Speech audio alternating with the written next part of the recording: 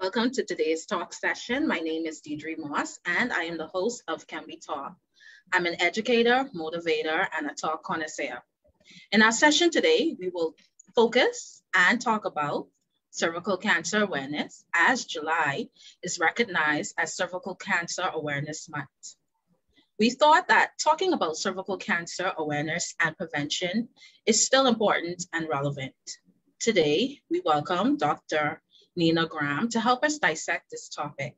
So at this time, I will pass the virtual mic to our guest so that she can give us a brief introduction of herself. Hi, everyone. And January is Cervical Cancer Awareness Month. My name is Dr. Nina Graham, and I am a teal warrior. Teal and white are the colors for cervical cancer. I am an obstetrician gynecologist, specialized, and I work at the Princess Margaret Hospital in the obstetrics and gynecology department, where I basically am attached to the gyne oncology unit, mainly in the area of prevention. I also work out of Family Medicine Center once a week, where I'm the obstetrician gynecologist specialist there. And I also have my private practice right here in the Palmdale area, and it's called Femina. I also have several Facebook pages. Femina Bahamas, which is my business Facebook page. And I do work a lot with women in menopause. And so I have a menopause page called the Menopause Lounge, and a general women's page called Women's Health Tips and Q&As. I'm also on Instagram. And yeah, I am an alumni of the St. Augustine's College, Big Red Machine, woo!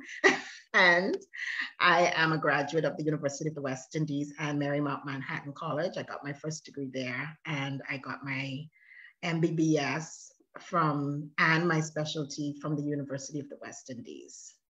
I am a proud sorority member of the Alpha Kappa Alpha Sorority Incorporated. I think that's it.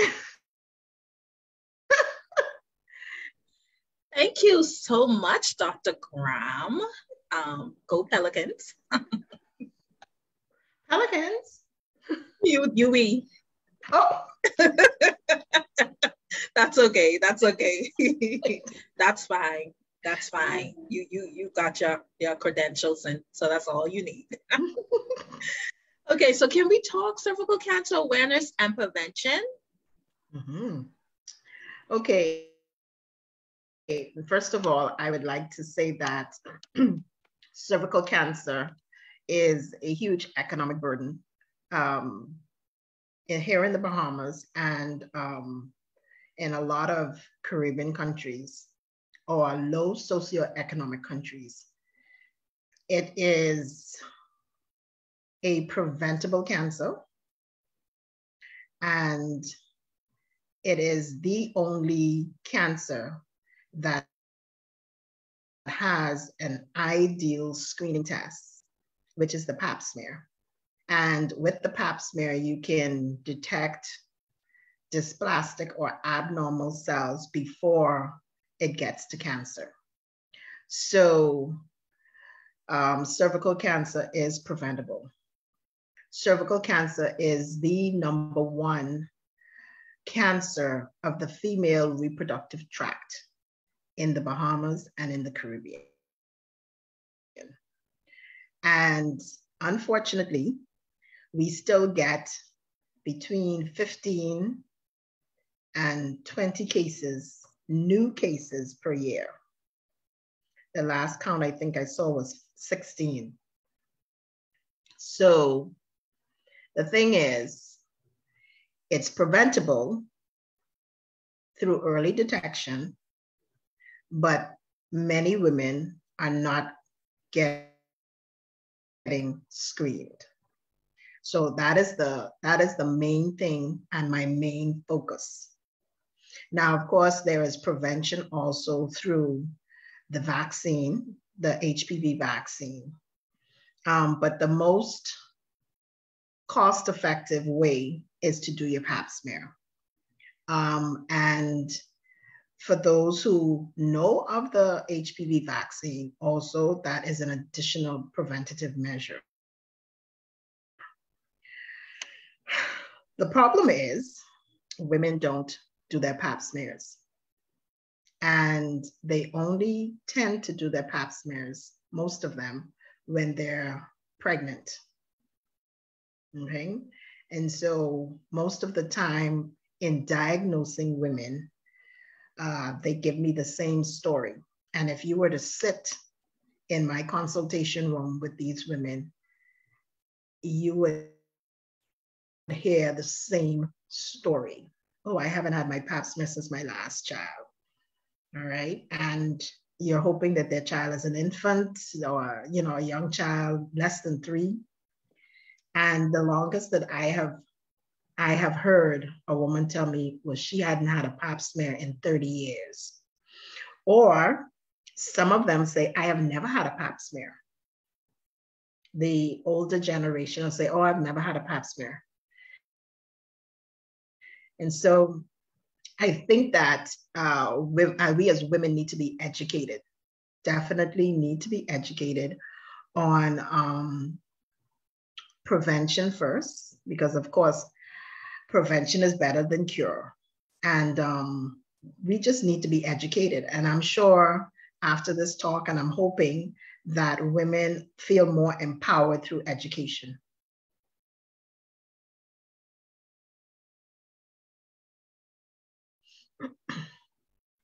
Thank you, Dr. Graham. Thank you for sharing those interesting that insight. But I wanted to ask you about your background. Can you tell us a little bit about yourself? I know you said you would have completed your program, you're from the Big Red Machine, yeah, but can you tell us just a little bit about yourself? More? What would you like to know? Let me ask that. What would you like? What part of my life you would like to know? You know what I would like to know? What inspired you to go into this particular field? Okay. I have been in the area of gyne-oncology for more than 10 years.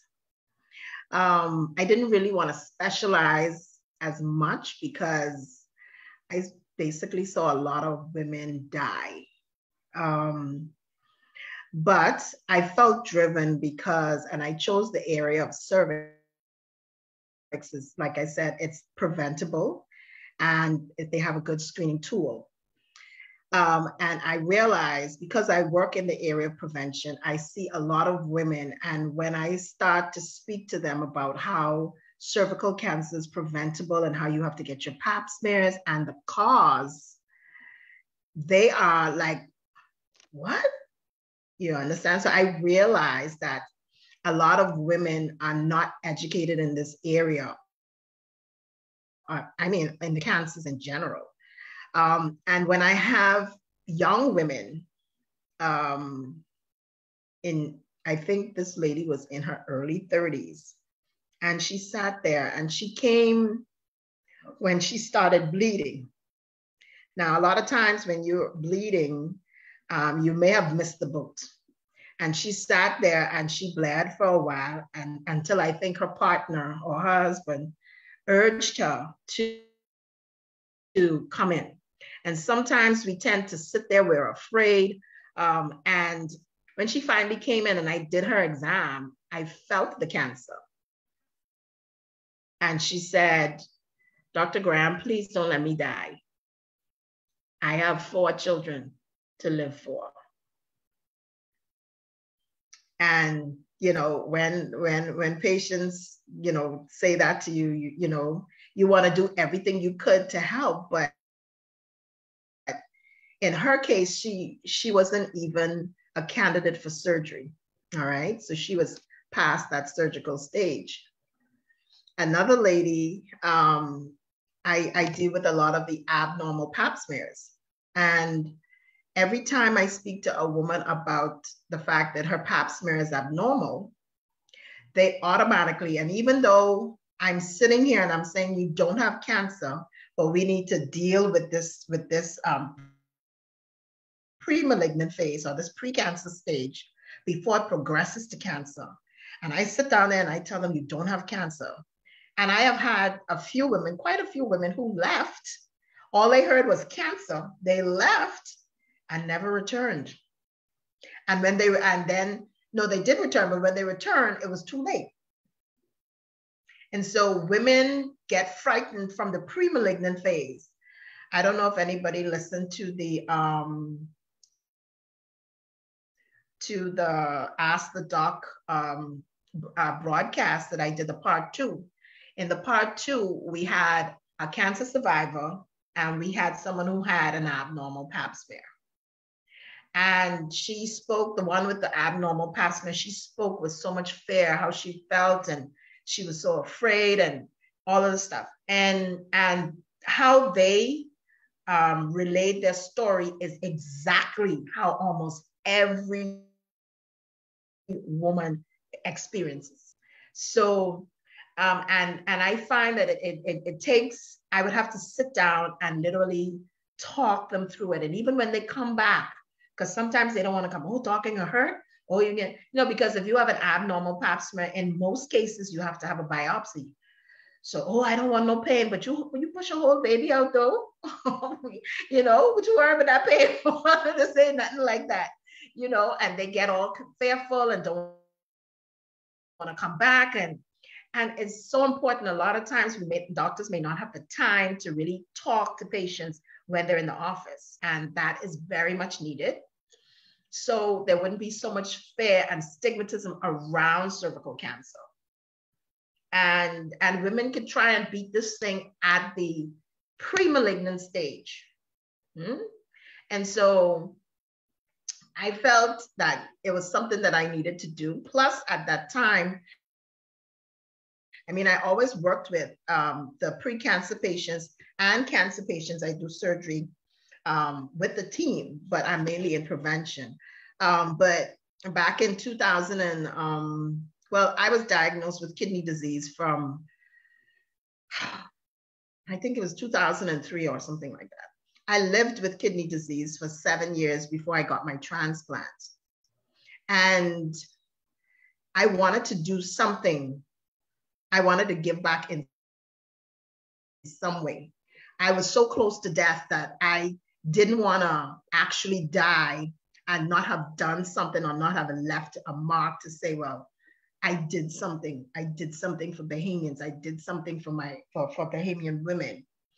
And even though I'm not someone who has any of those cancers the women that I see, I can still identify with the fear, the questions, the why me, I just want to end it all. I can identify with that because I went through it myself with my own condition. So any chronic disease, be it cancer, kidney disease, hypertension, lupus, anything that's a chronic thing, I do understand as a physician because I was on both ends. I'm a physician and I was a patient. Y'all get a little more. Thank you. Thank you so much for sharing that, Dr. Graham, and talking about that human side of it and the fact that you were kind of touched a little bit by, a situation as well. So you kind of understand maybe that experience that the patient may have. And I want to thank you for sharing that. And also, talking about those startling facts. You said that, you had persons come in and you told them, hey, this is maybe the early stages of cancer, and they didn't necessarily return until later down. And so I want to thank you for sharing that, and it's very interesting. I think maybe it kind of strikes a little bit of fear, but it's Also too, some patients decide to go the natural route. Oh, okay, all right. And then they leave when they were early stage. Leave and they say they're going to do natural medicine. Okay. All right. And by the time they come back to, they're far gone. Oh, wow. Oh, wow. And you talked about, I just want to ask you, you talk about a patient who was came to you at the point where they were bleeding. And so maybe that's a symptom, maybe that's a symptom for someone. So bleeding from any particular area, if they discover they're bleeding. Okay.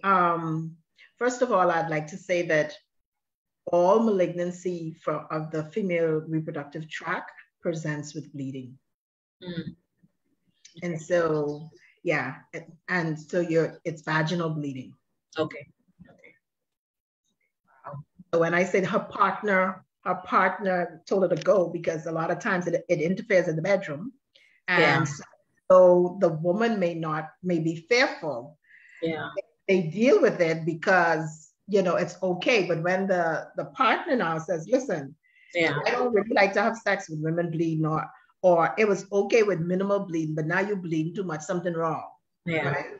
And a lot of times, let me just say, that is the most common presentation of all of cervical cancer. It is the most common presentation for uterine cancer. Now, you may have some irregular bleeding with ovarian cancer, but ovarian mainly presents with kind of vague symptoms, dyspepsia, feeling full, indigestion, that kind of thing. And then when it's a little far gone, then they see their abdomen starting to get big. So ovarian presents more with a mass in the pelvis or the belly. You may feel heaviness in the pelvis, or you may actually see your belly getting bigger. That's the most common presentation for ovarian. But uterine, cervix, vaginal, vulval cancers all present with bleeding. And the thing is, in women of reproductive age group, especially those who may be on the oral contraceptive pill or the shot. I mean, can you just give us that age group? I know you called it off, but just. No, I said women of reproductive age, so anywhere from in their 20s up until they reach menopause. Okay. Okay. Right? We may have because women, and I'm going to talk about the postmenopausal women. When you go through menopause means you don't have any bleeding for a year, right? So women of reproductive age group, though, may have different things that may also cause bleeding, and so it can be confusing. Women who are on the birth control, as I mentioned, that's you have to counsel your patient that, hey, you're going to have bleeding issues when you're on some sort of birth control. If a patient has a hormonal imbalance, polycystic ovarian syndrome, or some other kind of hormonal imbalance, they'll have abnormal bleeding. Yeah, I was just going to ask you that, like, if you have bleeding, should you be scared? You know what I mean? I was just going to ask you that. Sorry to interrupt. No, that's fine. But if you have a bleeding, should you just run for the hills? Should you just be scared and terrified? Some people do. And then, like I'm saying, some women say, well, oh, I'm bleeding because of my birth control this month or whatever. Or, oh, I'm bleeding because I have fibroids. Or, oh, I'm bleeding. You understand? And you may have fibroids. You may be bleeding because of the birth control. But how's about, hey, I may be bleeding because I have a cancer? No, that's the last thing they're thinking about. And so hence the delay, because we as women, we have everything to do. Oh, you got to go away. You got to do your hair and makeup. You got to work. You got to take care of the kids. You got to take care of your husband. You got to do this and do that. And they just do whatever they have to normally do and put this bleeding on the back bench. And say, oh, and they basically diagnose themselves. Oh, I'm bleeding because of this. And so the last thing they want to do is go to the physician and say, I'm bleeding, I need to be checked out. That's the last resort. When I say, in most cases, the partners say, nah, look here, you giving me problems in the bedroom, you need to go deal with that, right? And some women, they're okay. I mean, I shouldn't say they're okay with it, they're bothered by it. And I think in a lot of cases, in the back of their mind, they're thinking, oh, this may be something serious. So they're too afraid to go, right? And when they actually present, some of them, they have missed the boat.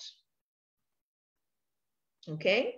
But if you had your regular pap smears, you would have picked up abnormal cells before the bleeding. So that's what I'm trying to tell.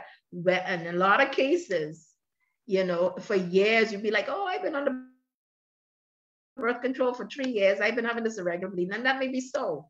But the point is, you need to check it out. You need to do an annual. You need to have a gynecologist, and you need to have it checked out. Okay? Now, women, postmenopausal women who have stopped bleeding for a year or more, come in and tell me, oh, they say, and this is a myth, oh, you could bleed after you stop bleeding. It means that you're young again. I remember a woman told me that, and I'm like, I'm sorry. Could you repeat that? Could you repeat that again? I'm so sorry. But before you do, I just want to mention Vivian Pitter from Jamaica. Hi, Vivian. Thank you for listening. She says, interesting topic. And Lynetta Weaver, good information. Thank you so much, Lynetta, for joining us today. Thank you. And if you have any questions, please let us know or write it in the comments. But Dr. Graham, could you repeat that? Yes, I have had a couple older women, like in their late 60s, 70s, and a lot of them are from the island. I don't know where that came from, but yes, they say that when you have your period again, that means you getting young again. So and so a couple of them sat there until their children found out, because of course if they don't live with their children, they don't come until it's really bad. But if they live with a child and they notice something red in the Pampers or whatever, the children or the child would come and investigate. But the patient themselves, they would do what? Oh, okay, Dr. Graham, I'm trying to understand this now. Mm-hmm. So you're 60 or 70, and you have went through menopause, you stopped your menstruation, and all of a sudden now you see bleeding and you're not concerned. You think you're going through your period again? Mm-hmm. Yes, ma'am. Oh, wow. They ain't thinking cancer. No.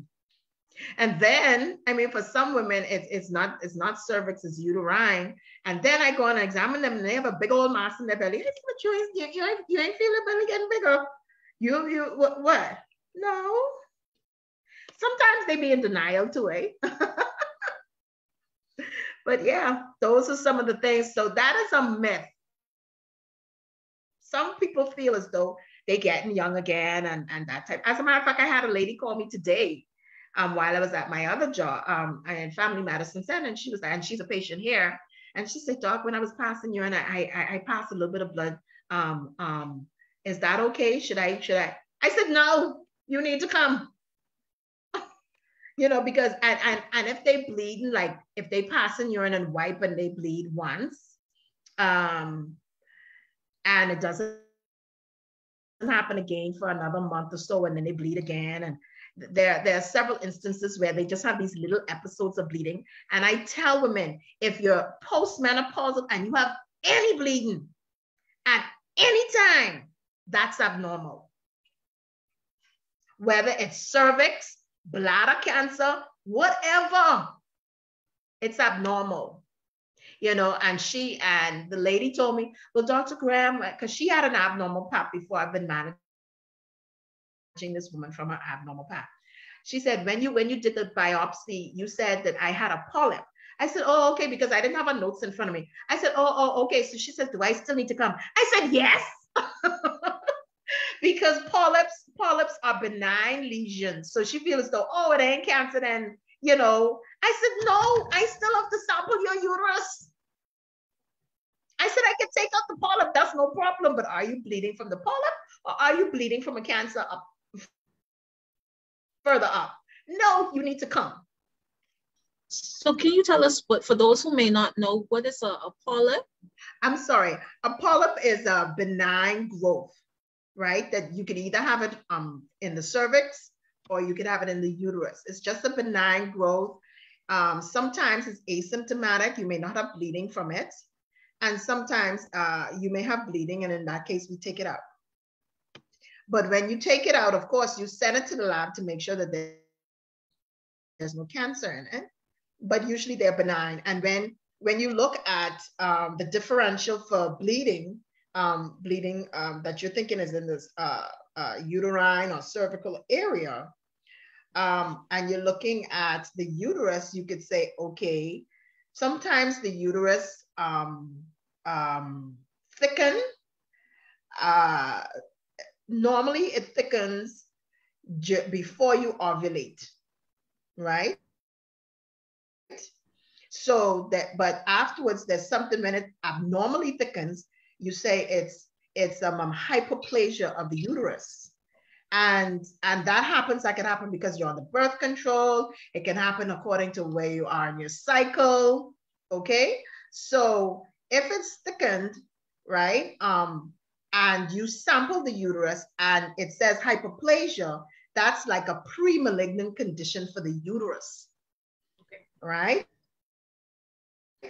And so that person, you still need to monitor them because it can change, all right? Because it goes through benign, and if it continues, it can become cancerous. So you need to sample the person's uterus every now and again to make sure it hasn't changed, and especially if they're still having bleeding. So any type of bleeding from the reproductive tract isn't a good sign for me. And I always tell my patients, I deal with gynae oncology, and the first thing I want to do, and the thing that will kill you, is cancer. So I am going to check and look and screen and do everything I can to rule out cancer. And then the polyps and the hyperplasia and the pre-malignant stuff we'll deal with. But I need to exclude cancer.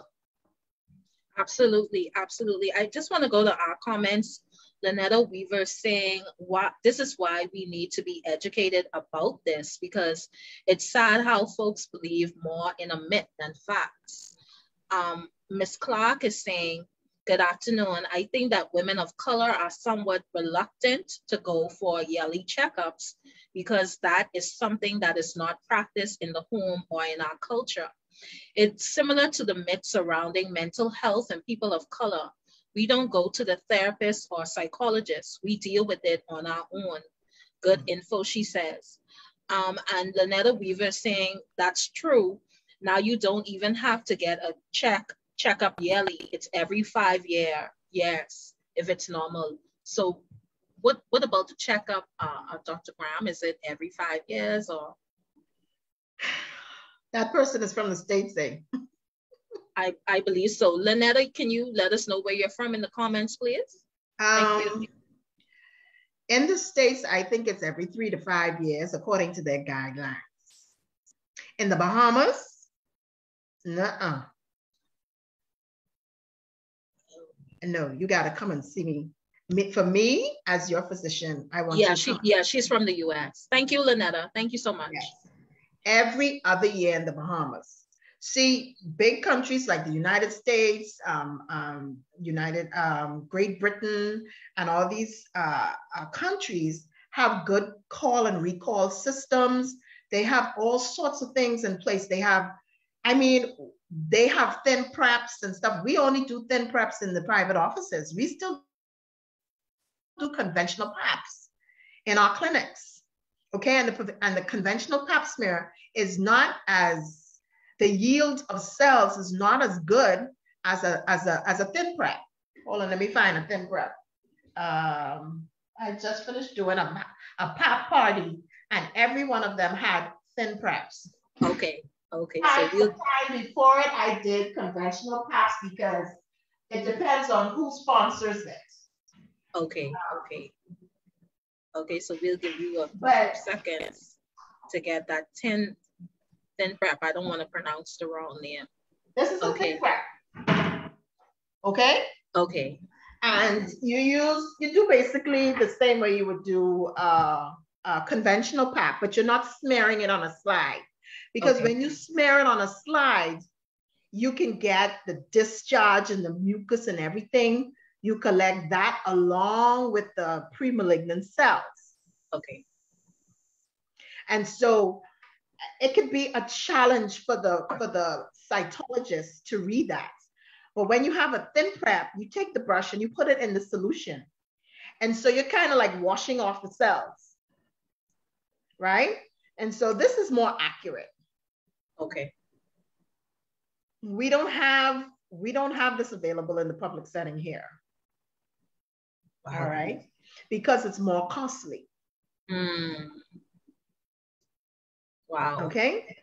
But I'm not saying that the conventional PAP, if the conventional PAP is better than nothing. Okay. Same thing. In some countries, African countries and so forth, if you get an abnormal PAP smear, in most cases, if it's abnormal, you need a biopsy. In some African countries, they don't even have a colposcopy machine. All right. A colposcopy or a colposcope is a machine used to look at the cervix closer, and you put solutions on the cervix to identify abnormal cells. A lot of countries don't have colposcopes. All right. I'll show you what a colposcope looks like. Lord, I've shown you a lot in my office. Okay, let's see. All right, let me take it off.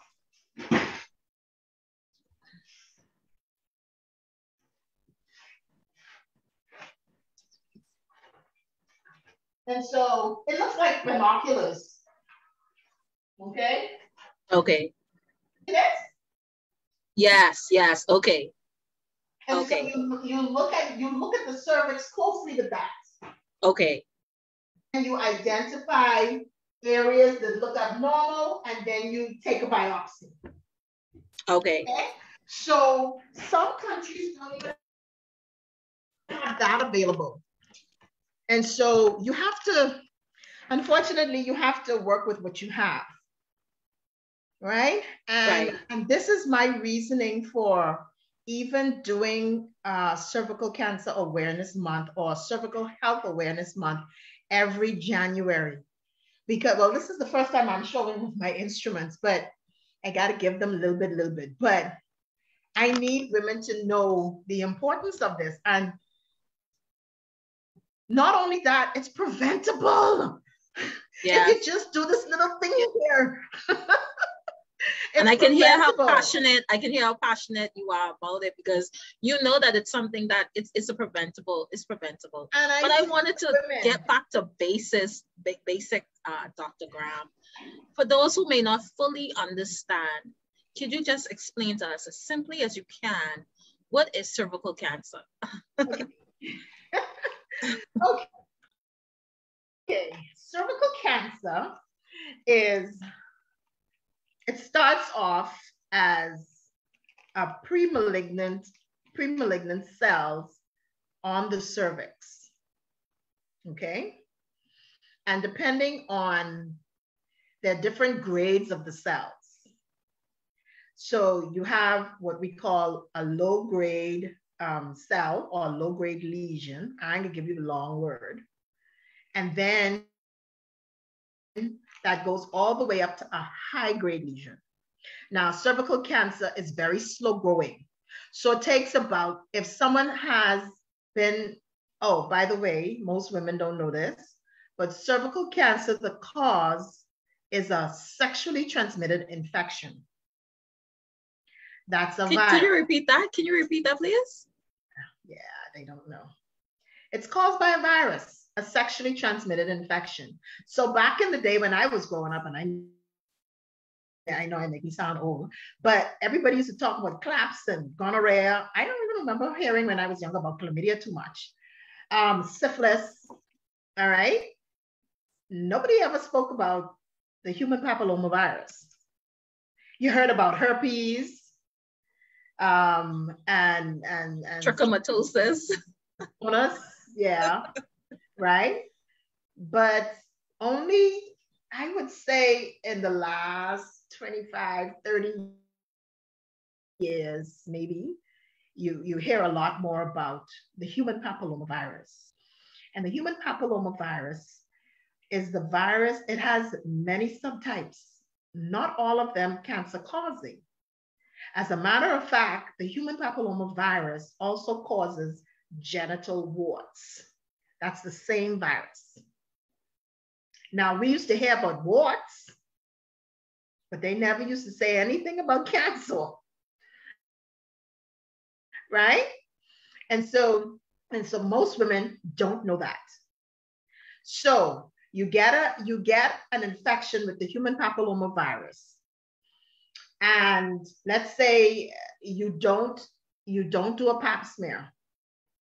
You won't be able to tell how the involvement or the effect the human papillomavirus had on your cervix, right? So you can have anywhere from a low-grade lesion to a high-grade lesion. If it takes normally about 7+ years to develop cancer, so it's slow growing, right? And that is why you can catch it at these stages and manage it so it doesn't get to cancer. But if you don't do your PAPs, you wouldn't know what stage you are, and you can't monitor if it's getting to cancer, and you can't treat if you never do your pap smears.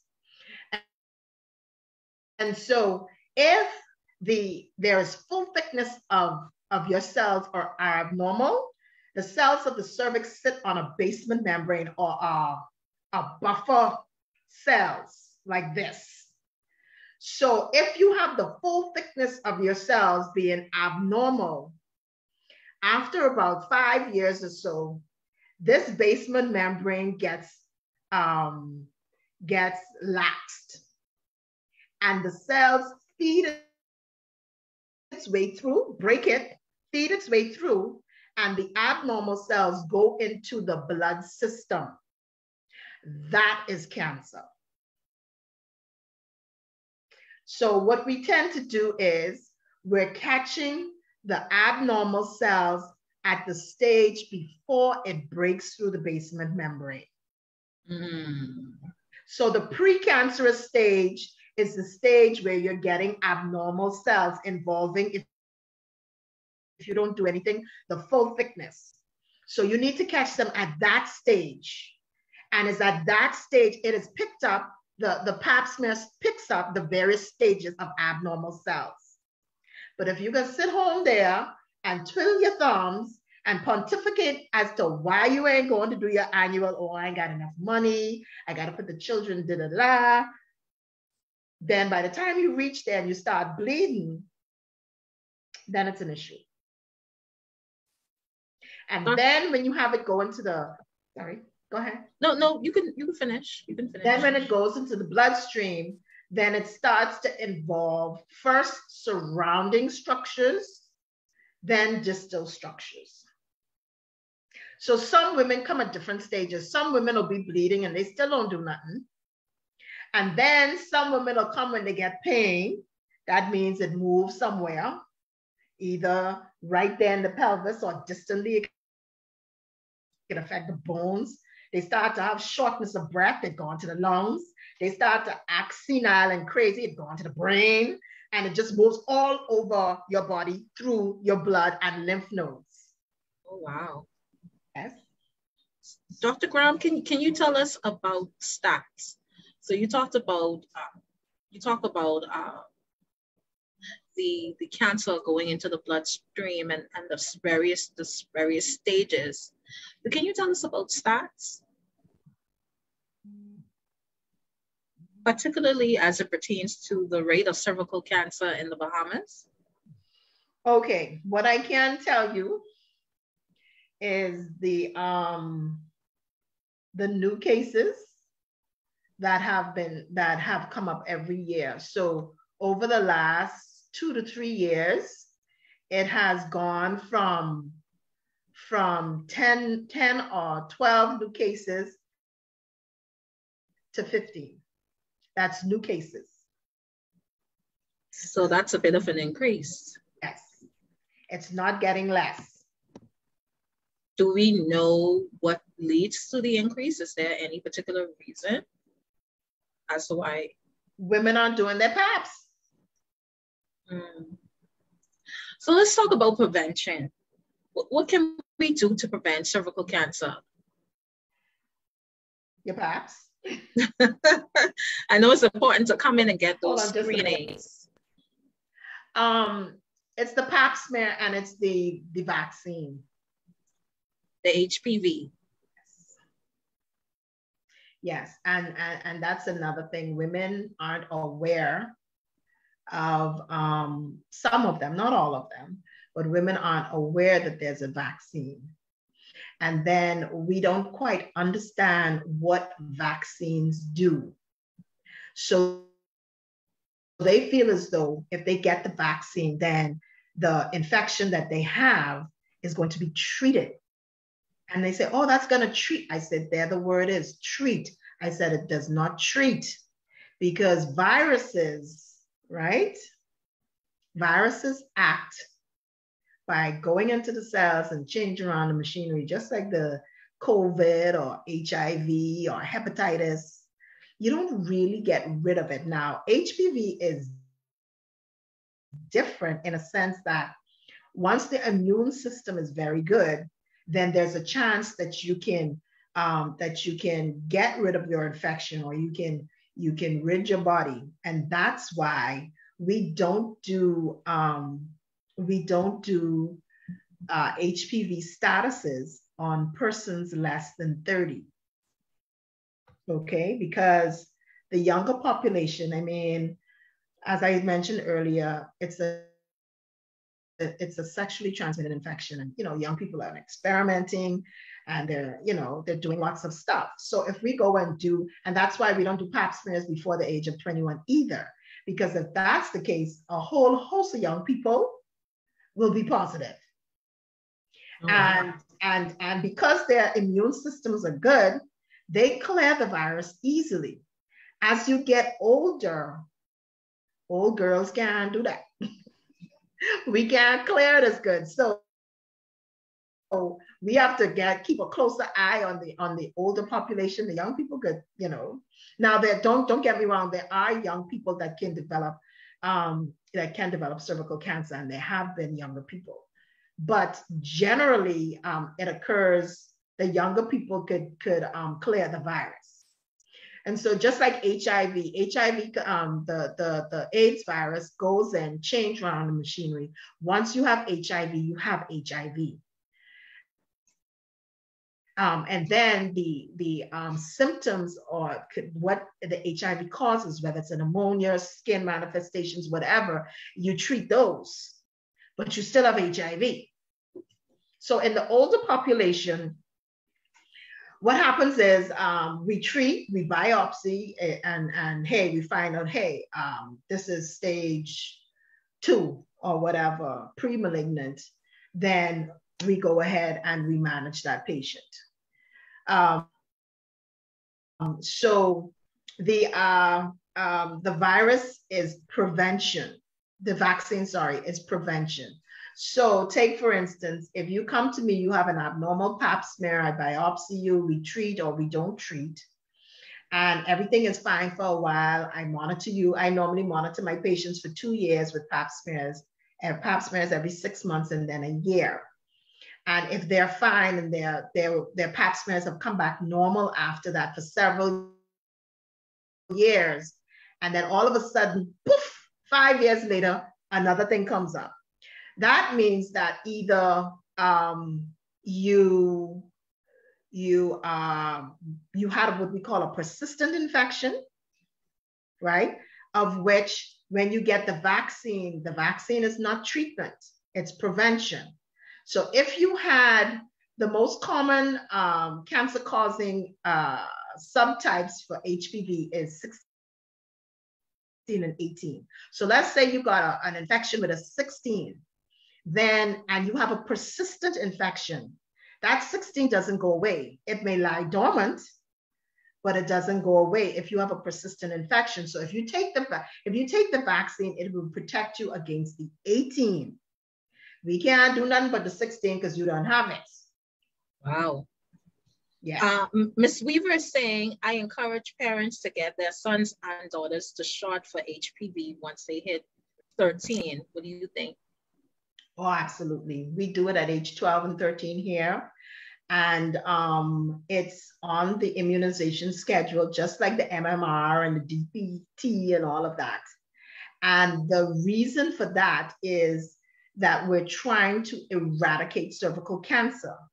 And if you start before the children become sexually active, then there's a possibility of eradicating it in the next generation. The problem is this generation who didn't have it, right? So I totally agree with that. But again, you're going to have some parents who disagree with it, don't want to vaccinate their kids and that type of thing. And so those patients will slip through the cracks. And so when they get older, the men, may pass it on to, women and that type of thing. And then, of course, you cannot do anything about the sexually assaulted young child or the sexual molestation of younger children, because even though they may not have had the vaccine at that point, and so they are still at risk or exposed. Wow. Yeah. Thank you for sharing those facts. Lynetta Weaver says she appreciates your tour, the little tour that you gave us. Thank you. And so I want to ask you about initiatives. You talked about, being inspired and how you would have kind of ventured into the area that you're in now. And so I want you to tell us, because I know you're doing some things. I'm going to share your flyer as well, because I know you have an upcoming teal. I try to put some teal in there. I try. I know you have a teal.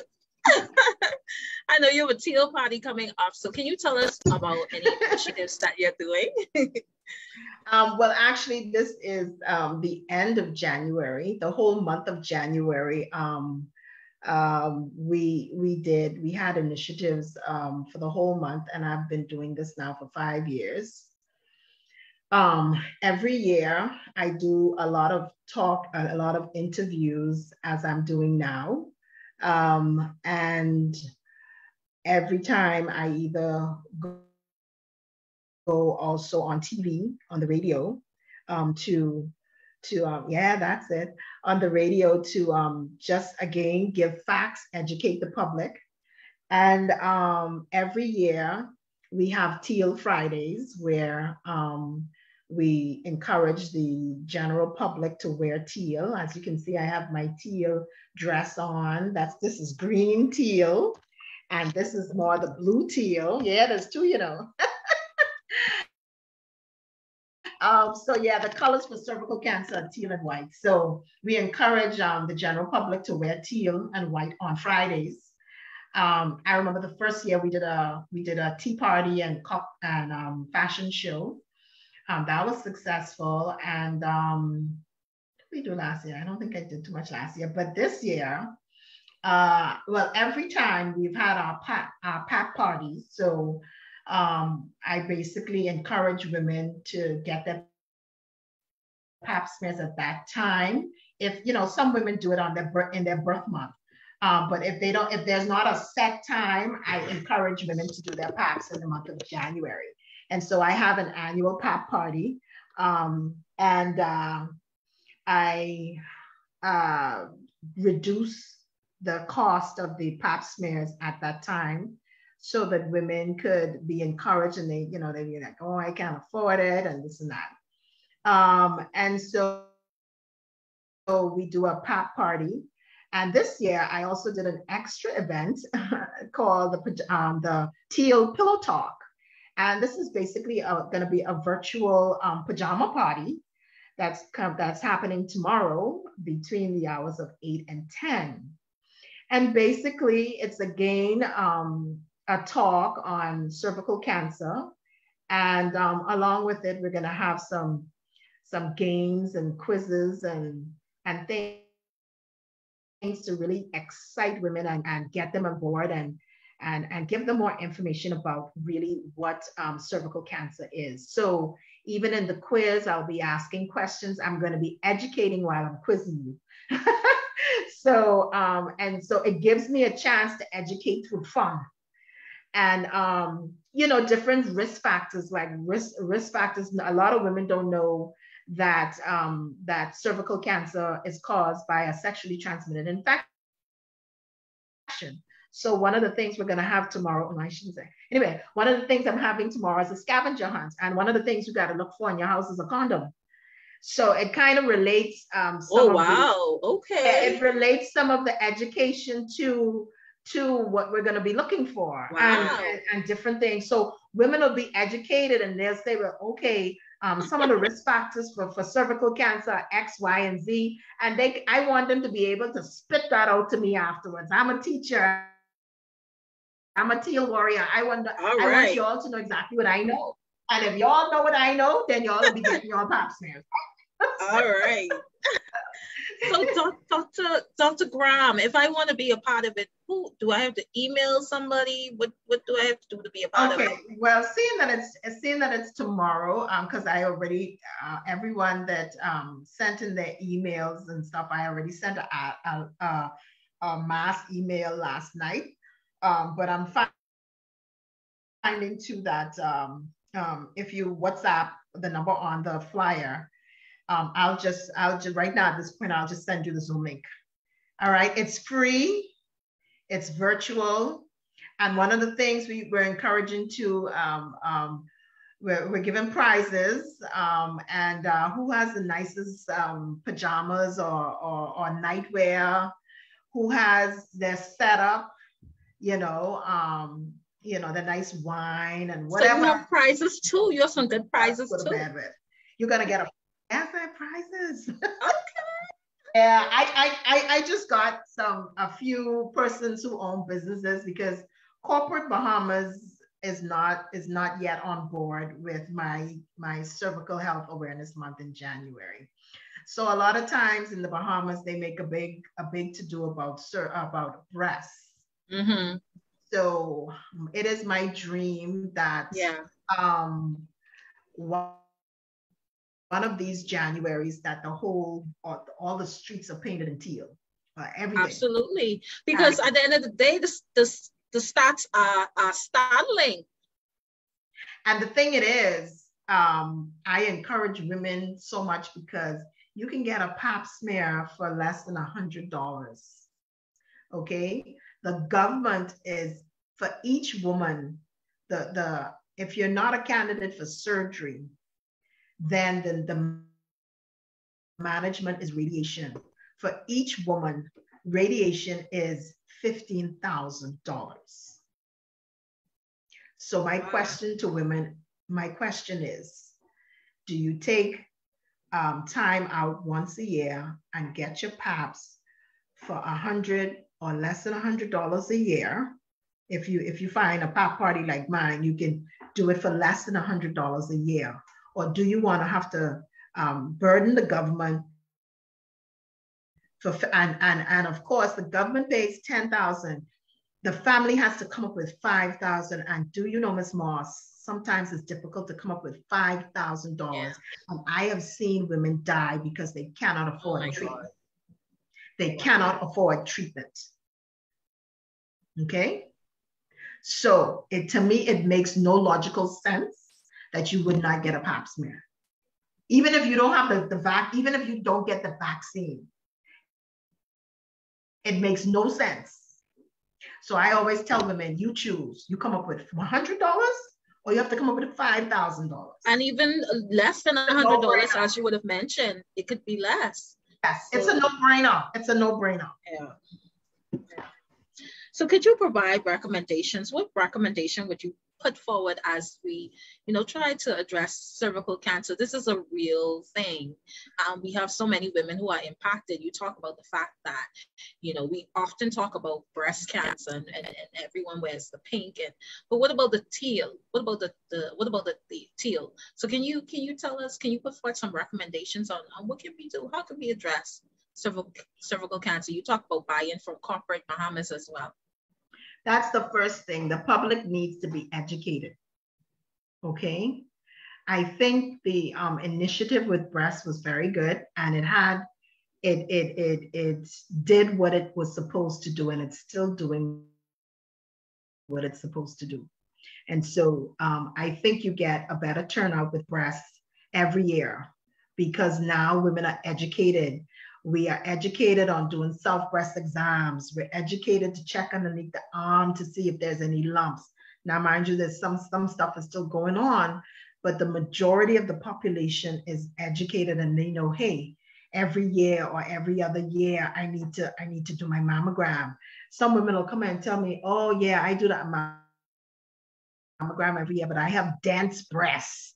They know about dense breasts and they know what is malignant and fibrocystic changes. And they know these things because so much emphasis has been placed on breasts, and everywhere, especially in October, it's in your face. Pink is in your face. Even when sometimes last year, I had a campaign where I said teal meets breast because I wanted to get in on breast also.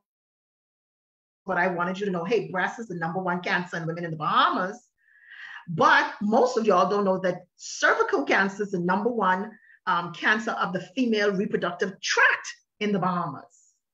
So you have, because breast isn't considered the reproductive tract. And so I think that it should be a joint effort with corporate Bahamas because there's so many things I could do, so many things, so many ideas, but it's just, you don't have the money. Most of my PAP campaigns, this whole month is done by me, meaning I would put money in, like if you go in and you go online and you see the decorations in my office, these are things that I do to raise awareness for me. And I have a few friends, and for the pajama party, I was like, can you give me a gift certificate for a makeover? Can you give me a gift certificate for a massage? It's not for me, it's not putting money in my pocket, but just to help to raise awareness so I can put on this pajama party, because people say, oh, yeah, well, what you doing for me or whatever. So I wanted it to be fun and I want it to be educational. I actually want to get something done even in the schools for the kids, because these kids need to know, hey, y'all are out here having sex. How's about using a condom? Let me tell you what this could cause. You know, have the kids wear the teal cancer ribbons, you know, so that you could turn around and ask. I remember the first year I did a campaign and I put the bowls in I said, where do people go all the time? And I was like, hey, let's do it in the gas stations. Everybody's going for gas. Everybody's going to the little store to buy little things. I don't know if you saw it about 3 years ago. All of the stations had these little teal bowls. Me and a friend of mine, I was like, come, we got the teal bowls made up, and we went to we got permission and all of the stations that allowed us to do it there, tying up the teal bowls and stuff like that. Some people came in there and didn't even bother, right? And some people say, what that is? Why these up here? And this is what I want. Yes. we even tied them up in the public clinics. We got permission. And do you know the people came? I was at a particular clinic, Fleming Street. And do you know the people just walk in and out of the clinic and even ask what that is? I was like, really? I was like, how could you not see that big bowl and ask what it is? But some people are going to get it and some people aren't. But I figured we do it enough. Like, you know, I think for the peach bowls are for I think the peach bowls you see around, I think it's for violence or something. Oh yeah, that represents that as well. Yeah. Right. So I when I first saw it, I was like, why people have that bow up there? And I started asking questions. You started asking, Yes, and I just figure people are inquisitive. Oh, gender-based violence. Yeah, gender-based violence. Yeah. And so you do things. These are some of the things that you do to raise awareness. I mean, you would think that people would be inquisitive enough to ask, hey, what that for? And then you talk about violence or whatever. And then, you know, you start to find out little things. Start the conversation. Start the conversation. Yeah. So I think that corporate Bahamas needs like, even if you have one thing attached to breast, one thing attached to lupus, one, you know, so like if the insurance company, let's say Kalina, they're the ones that, let me give you another example. You know, for Junkanoo, they have the Shell, Saks, and Superstar, so all a Shell and whatever, and then you have another one that sponsors another group. It should be like that for awareness campaigns in the month of January or in the month of October. And there are various other causes that people don't even know about. There's a very huge base I have of women with polycystic ovarian syndrome. I met a woman walk in my office and I see all of the hair on their face and the acne. And I say, you have polycystic ovarian syndrome. And they look at me like, what that is? And people walk around and they don't even know that they're impacted by this. All of a sudden, when they want to have children and can't have none, they be like, and I say, take off the mask, you know? And I look and I see your polycystic ovarian. So how were you able to point that out? Is the hair or the? Well, they come with a history of infertility. Oh wow. And the hair, and they also have abnormal bleeding. Oh wow. Before I actually do any hormonal studies, any pelvic ultrasound, well, that's my working diagnosis until proven otherwise. Oh wow. I had a young lady said she has had abnormal periods from she first started having her periods at 13. She said she would have a period this month and then she wouldn't have a period till probably April. I said, you have polycystic ovarian syndrome. She said, what that is? I didn't know. And she's now 25. Right? And she says, you know something? There are some of my other friends who have the same problem. I said, and the problem is it's never diagnosed until you come to me and say you can't get pregnant and you want to get pregnant. I said, but you could have been managed from you were a teenager. So there's several, what I said that to say there are certain conditions and different cancers and stuff that the Bahamas needs to be aware of, and it's not just breasts. Colon cancer is very common. Prostate. Nobody really, you know. These are very important, and I want to thank you for your work that you're doing in this, and actually, you know, taking all the time to have this to talk and share your insight and sharing your knowledge, because we need to know these things. We need to have an awareness of these things, especially for the fact that you said cervical cancer is the #1 cancer for the reproductive tract. So how does that impact us as a young woman? You're looking forward to getting married and having a child. How are you impacted by that? These are important things that and it should not be because your family was affected by it. Mm-hmm. I don't have anyone in my family with cervical cancer. But it's still something that you can get involved in. Yes. And I work with these people, but I'm very passionate about it. I don't have a family member. The people that I diagnose in the clinic are my family members, I guess you would call it, you know. But it's just very disheartening because it's a preventable cancer. Yeah. I can't say that enough. Yes. No, and I mean, I had my pop party, but it wasn't as many people as I would like, you know, and I would really like for all of the obstetrician gynecologists to have a pop party in their office. Absolutely.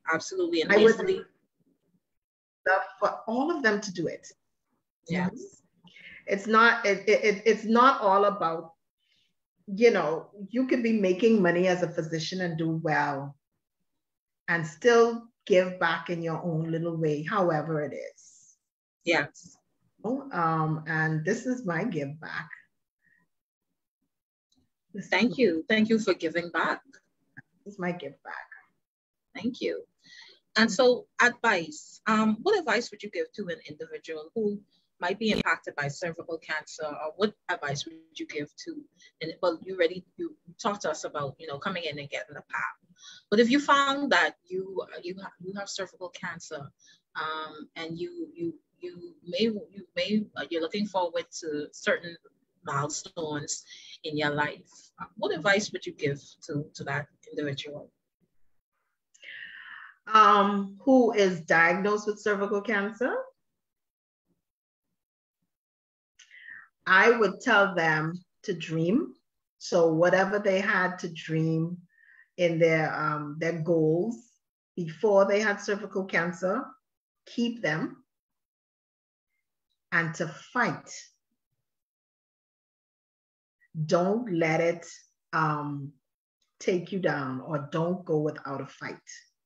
So take, for instance, and I take that from my own experience. There are many times when I wanted to give up. All right. And I just wouldn't allow myself to. Many times I'm tired. I used to go to work. My blood count, your blood count's supposed to be like near 12, right? I used to go to work with a blood count of 5. And when your blood count is low, you're just tired. So by the time I walk from the parking lot to the front of the hospital, I'm exhausted and tired.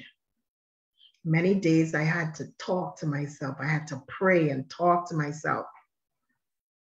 Don't give up.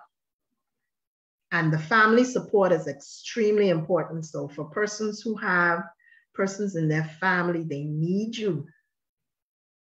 Get the support you need from your family. There are support groups around. Find out what the support groups are. Get involved. Fight together. Fight together. You go down fighting. Go down fighting, but always fight. Always fight. If you're feeling tired, or you have some sort of symptom after your chemotherapy and stuff like that, a lot of people, they come to clinic and you tell them they have to go to the emergency room, and they be like, man, I feel like going there again, man. I know, man. You know, especially during this time with COVID, many of the patients be like, no, I don't want to go. And it's really tiring having to visit the emergency room, have to sit down for hours, mostly the whole day, you know, all around, all kind of a bunch of other people. You don't want to do it.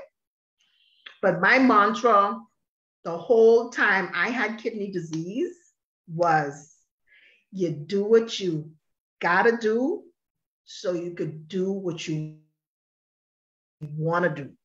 So if they told me my fistula was infected and I have to go and get an IV antibiotics and be in the hospital for 2-3 days, man, I used to cry and kick and scream. I don't want to go again. I don't want to go.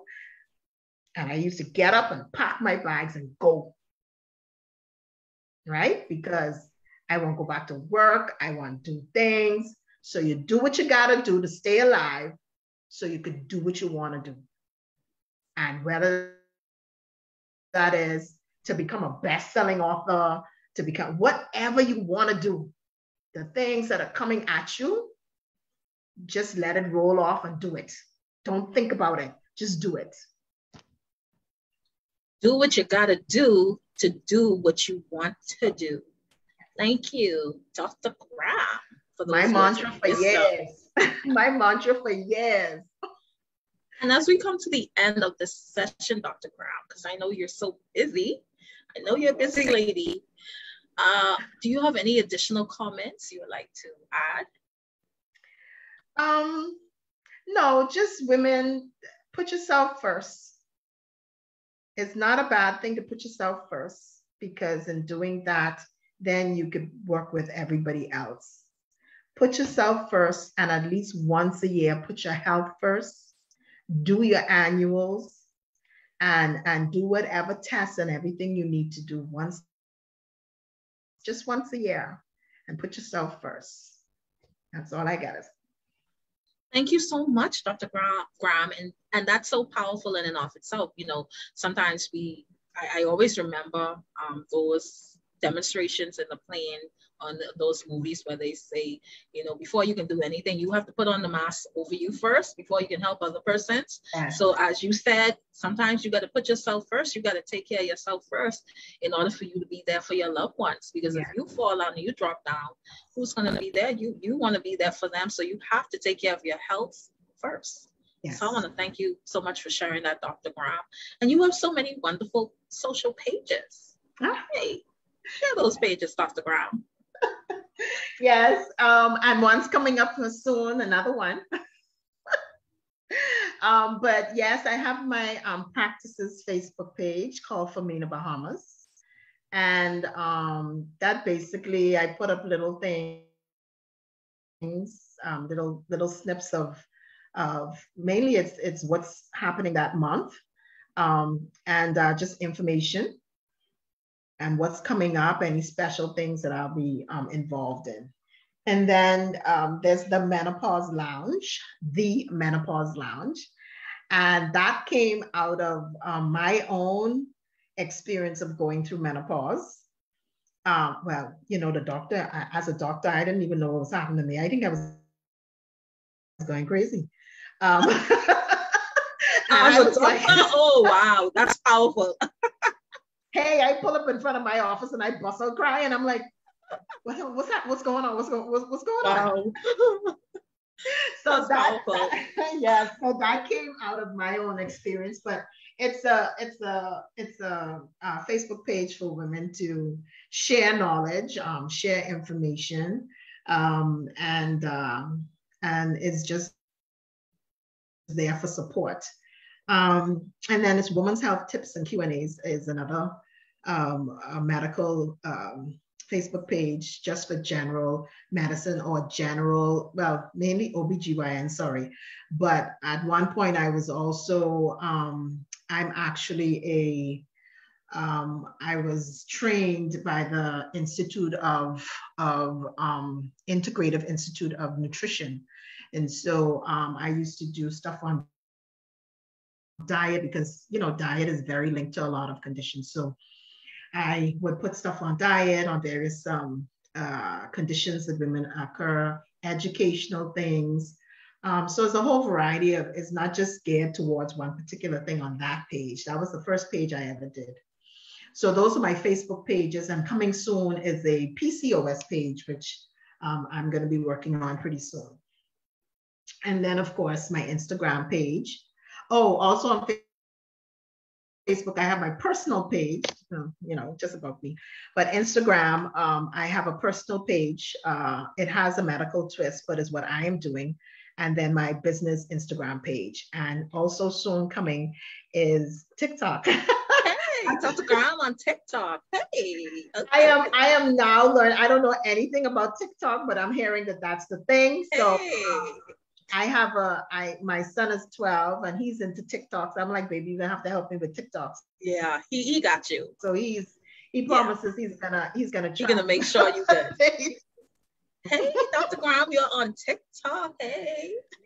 Yes, but it's not too much is on it yet. I'm still trying to learn it a bit. Yeah. So and of course I'm on LinkedIn and all of those other things. So. Yes. So you're everywhere. You're on utilizing. Are you on Twitter? No, I am not. Okay. Tell son he needs to jump on that. So we need to get you up on Twitter. Do they still do Twitter? Yes, Dr. Graham.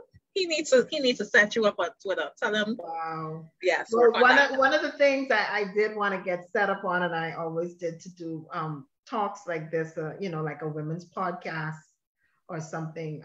That's something I definitely would like to do.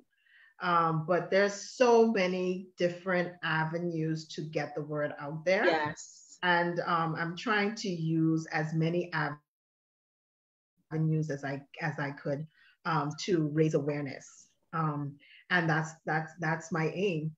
And if I can just get it out there, then I could step down, y'all. Take it away.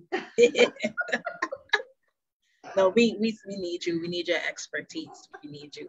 But you want to reach people where they're at. You want to reach people where they are. So I want to thank you as well for having all those mediums to reach out to your audience. And Yes, so, and I'm very, very appreciative of the invitation, because I always especially in the month of January, I always love to raise awareness for cervical cancer. And I thank you for the invitation, because I find that this year I have gotten more persons outside of the normal radio stations. And so I didn't even do the radio stations because so many people were asking me, mainly from either ZNS or social media. And I was like, oh, wow. So if I can get it out there even that way, that's wonderful. So hey, you guys, you can go and visit my Facebook pages and Instagram. follow, like, and share, and all of those nice things when you come, even on TikTok. Okay. Yes. I'm Hey. gonna yeah, I'm gonna be learning how to do Do this some videos. Yeah. this. Yes. Yes. We love to Yeah, see it. so just look me up, and I always have some interesting things to share. We love to see it. I want to thank you for accepting that invitation and sharing your knowledge today. And I hope that, we had a number of persons who commented under the video. And if you may have catch this video after our live, please feel free to comment under the video as well. Add your input. And again, Dr. Graham, I want to thank you so much for sharing your time with us today. I know that you were very busy. You're moving from one job to the next. And so I just want to thank you for taking the time out today to share your insight and share your knowledge. And I'm hopeful, and I most definitely believe that someone would have gotten information that they may not have, already know or known. So I want to thank you for sharing with us today. And so if you have no further comments, we're going to end our session. We're going to end our session on that good note. And Dr. Graham, I'm going to be looking on TikTok to see if you're going to put up those videos. You doing this, you doing that. And then, yeah, I'm going to be looking. Yep, I'm going to be checking it out, Dr. Graham. Okay?